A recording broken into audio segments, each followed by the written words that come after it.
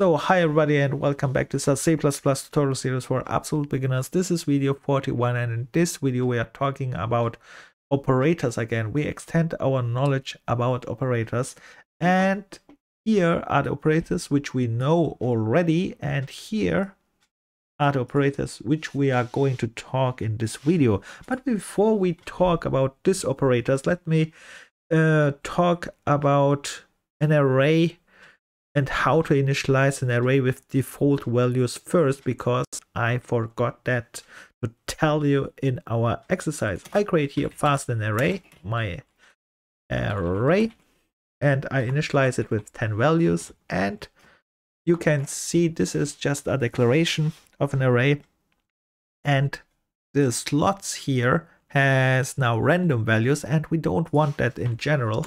So what we do is we write here an assignment operator. We write here in curly braces 0 and this one. And now all the slots here has the value 0. And careful, don't confuse this curly braces with the other version of an array in my other array, which has nothing in it. If you write, for example, if you write nothing in it and write this curly braces, then that means this, wait, let me see, where are the curly braces? Here. When you write the curly braces, that means this will be automatically filled by the compiler with the elements which you are creating here. For example, if I write now here 0, this both are not the same. Very careful about this one. This one on top means I initialize this array all the 10 slots with 0, and this one means I create an array just with one element which is 0.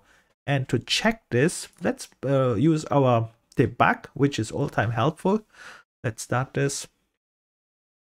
It jumps here, and now we see at the start of the line all randoms number are there because it is at the start, not here at the end. It must go through. So how it goes through when I go here on top and say step over. Now this array has all the values 0, 0, 0. I can use also my mouse, hover over the variable name, and then you see also the values, and I can click down this drop down to see all the slots. This was called initialization with default values. Perfect. But this one, we are at the start of the second one. You see this one has also a random number in it. Now I hover with my mouse in it, and now we can't see anything here right now because it jumped out to another place. But when you go with your mouse again over this one, hover over it and click over it, you see this array has only one slot, which is 0, and has the value 0. Okay, careful about this one when you initialize arrays or you create arrays with elements with the initializer here. That said, we will train this anyway a little bit more in the future, but that was what I have forgotten to tell you in the exercise. And now we continue with operators. So operators we have learned already some, and we use them already. And what we are going to learn now are these new assignment operators. Oh, this is the program. Let me go here fast. And here you can see these are the assignment operators. The only assignment operator which we learned so far was really this equal sign. We assigned there something, and we assign from the right side to the left side most time. And now we are going to learn all this other assignment operator. And very important note is here, this assignment operator are very similar to this arithmetic operator, this what you learned in school, plus, minus, multiplication, division, and modulo, because they are more or less a shortcut for a calculation perhaps, but not only calculation, because this is called assignment operator, not assignment operator for calculations. That's very important here. And But to understand this, let me make you some examples here. So let's go here on top and let's start with this. And probably I will not show you all because they are all the same principle. If you understand this one, you understand all the other ones too. But let's get started. So first of all, we have here one variable, a second variable, and you see this is very bad in programming. At least we are not using this kind of crap variable names because we have no clue what it says. We are creating real variable names like my first number. Now I know what it is. I initialize it with a default value, in this case also my second number, and we initialize it again with a default value and 3. So we have here, they have two variables, we have created two variables, and we have created even default values. Perfect. Then we go to the next line, and I said this line of code, what you see here, this assignment operator, is just a shortcut for example, a plus for a plus calculation. So for example, I calculate these two numbers, and instead of writing a long way, I can write it in a short way. But we start with the long way. So what is the long way? The long way would be my first number. This is this first number here. Then you say, then is equal, or in this careful, this one is an assignment operator, but we assign the result of my first number plus my second number. Okay, we did this. Perfect. Oh, wait, we're not almost. I have to write here a semicolon as well. So this one is the long way. And now they use just the short way, which means they say you take just your first number, the first variable, it's here, and then you use the shortcut plus equal, and then you use your second variable instead of writing all this again. So here, just the second one, my second number. And you see this line of code is now shorter, and yes, that's it.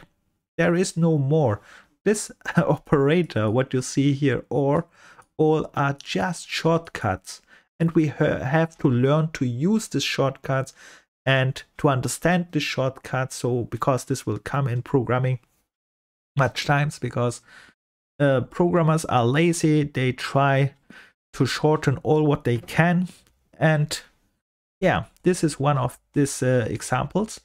And let me show you the results here if this is true. So how I make this? So for example, std cout, and then I write here, I write here my first actually number, and now I can show. First, let's start with our first number to print this one out. So I have to deactivate my code here with a comment, very easy, and then I print this out, and I can see it is 10, right? What we expected.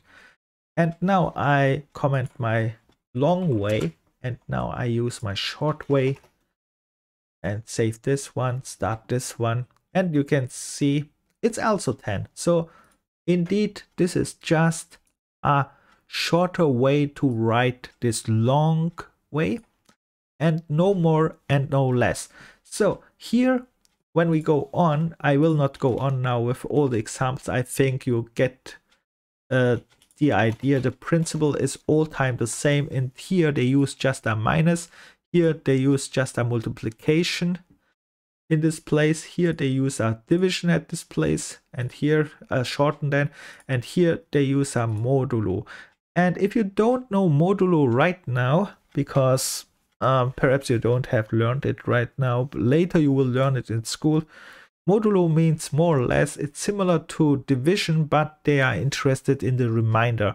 And if you don't know it, you should watch this online, read it. It's not difficult. It's really The principle is not difficult. Use cases, of course, you can find all time difficult ones and easy one. And perhaps I should show you a very easy example here of modulo. And the rest you will watch online and read online.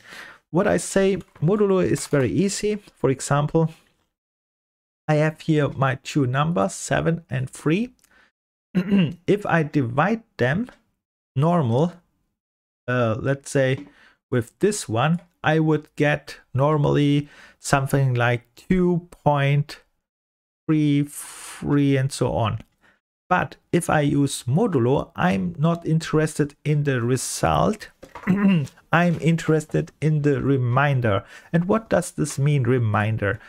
And let me show this fast. So in elementary school, you probably learned something like that. 7 divided. Oh, let's make it this way. A little bit more this way. So in elementary school, you learned something perhaps to calculate like this. But there are different ways, of course. And perhaps you learned this way, perhaps not. So you said 7 divided by 3 is 2. The remainder is 1. And then you said the remainder we take and write it down here to 1, add a 0. And then we divide this again by 3 anyhow. And because we take a 0, we have to make here a comma. And then we write this here behind, right? Something similar like that or different. There are different ways to learn basic things. And then you would go on and then you would say, okay, 3, then you divide 7 by 3 again and say it's again remainder 1, and then you would go on. So 10 by 3, and it's again, you would write this one here, and then you would say 7 by 3 is again 7 by 3 is again 2, remainder 1, and so on. So you are using all time this reminder, right?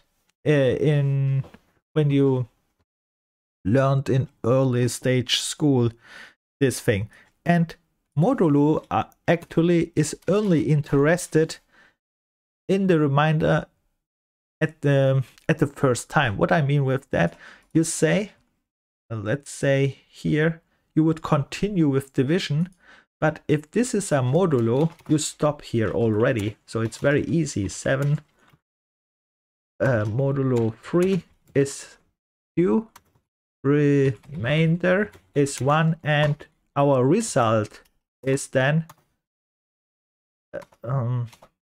this one is actually wrong stated, but I want to show you what I mean. The result is actually then 7 modulo 3 is then 1, because it is only interested in the remainder at the first time. So that's it. Here in division you would continue to get the decimal points. If you are using modulus, you stop here and say, okay, this one is the remainder, this is my result of my modulus. And like I said, read this online with math explanation. I made here probably a very crappy explanation, but it's very easy. And with that said, I think we will stop here, because all these other ones you can try and train a little bit. Write first the long version, then write the short version, and that's it. Then you know exactly these new operators. And with that said, I stop here. And I think we will go on a little bit with operators in the next video too, because there are some other which are interesting. And see you there. Bye.